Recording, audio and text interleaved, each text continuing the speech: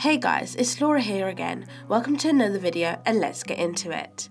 Today's video is inspired by the new Korean Netflix series sensation, Squid Game. It is a survival style show where the contenders must win the day, in this case playing games that they used to play in school or when they were younger, but with very serious repercussions: death. If they manage to eliminate the other contestants, they win $38 million.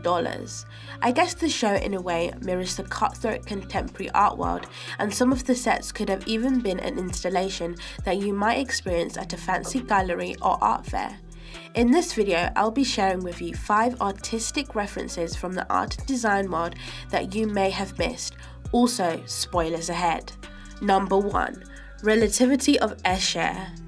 It must be one of the most familiar images in modern art, a space-distorting interior that could never exist in reality, dominated by staircases sprouting serially in all directions and filled with expressionless mannequin-like figures walking up and down like members of a religious order, calmly going about their daily business.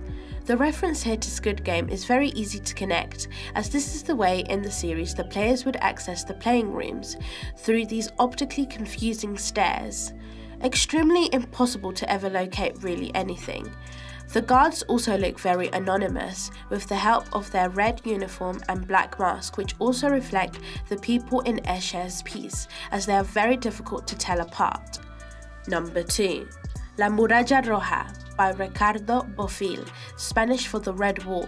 It's a housing project. It's located in Spain within La Manzanera development in Calpe, on top of a cliff overlooking the Mediterranean Sea.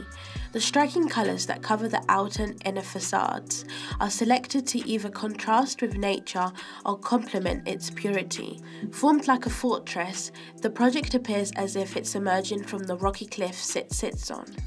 In Squid Game, when you were first shown the contestants going into the playing rooms, the colours definitely impact you from these gravity-defying stairs, just as Bofill provides an even greater illusion of space, making it arduous to pursue the characters during the scenes when they were on the stairs. The strict lines and geometrical shapes are also very similar to Bofill's architecture and children's furniture. Number 3. The Scream, 1983 by Edvard Munch. In this painting, he was trying to capture an emotion or moment in time. People think this is a screaming person, but that's not what is going on. It is a man hearing, whether in his head or not. He feels the sensation of nature screaming all around him. In fact, the full title of the portrait, The Scream of Nature, suggests the scream comes from the subject's surroundings.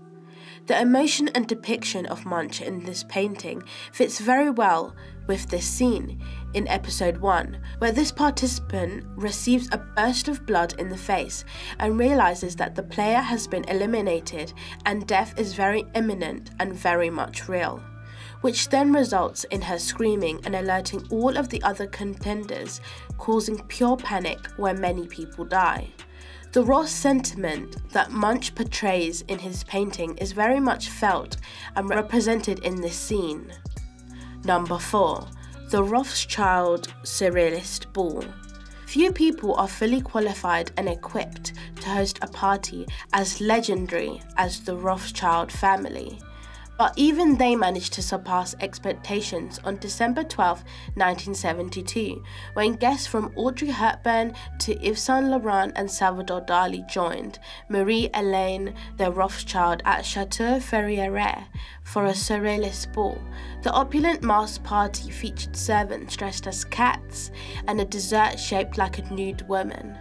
The surrealist ball definitely had a hand in inspiring the masks of the VIP guests in episode 7. In the series, we figure out very easily that the VIP guests are very wealthy and upper-class people. They have so much money that they almost throw it away on purpose, placing foolish bets and also using it to divert themselves in this manner, very similar to those who attended the Rothschild ball. Furthermore, while they are watching the game on the bridge, the environment is very lavish, exaggerated and surreal, depicting a jungle, and everyone is masked including the waiters, and the women are serving as furniture, again evocative to the atmosphere of the surrealist ball. Number 5. Judy Chicago's Dinner Party. The Dinner Party, an important icon of the 1970s feminist art movement and a milestone in 20th century art. The dinner party comprises a massive ceremonial banquet arranged on a triangular table with a total of 39 place settings, each commemorating an important woman from history. The settings consist of embroidered runners, gold chalices and utensils, and china-painted porcelain plates with raised central motifs that are based on vulva and butterfly forms and rendered in styles appropriate to the individual woman being honoured. The names of another 999 women are inscribed in gold on the white tile floor below the triangular table. She created the installation with the desire to end the continual cycle of omissions by which women are absent from the archives of history. For that reason, it is quite ironic that in this scene of episode 8, player 067, the only girl left, is seated with 456 and 218.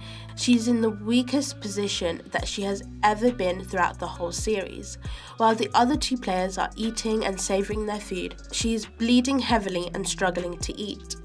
067 dies at the end of the episode, so she will be one of the women absent from the archives, dismissed and overshadowed by men who had an advantage over her.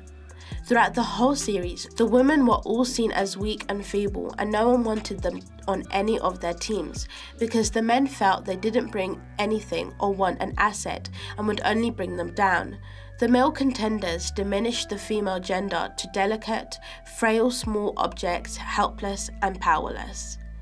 I hope you liked this video. Thank you so much for listening. If there's any other artist or designer's life you want to learn more about, please leave it down in the comments below. I would really appreciate it if you would leave a like, please subscribe and put your notifications on so that you can be notified for when I next post. See you on the next one. Bye!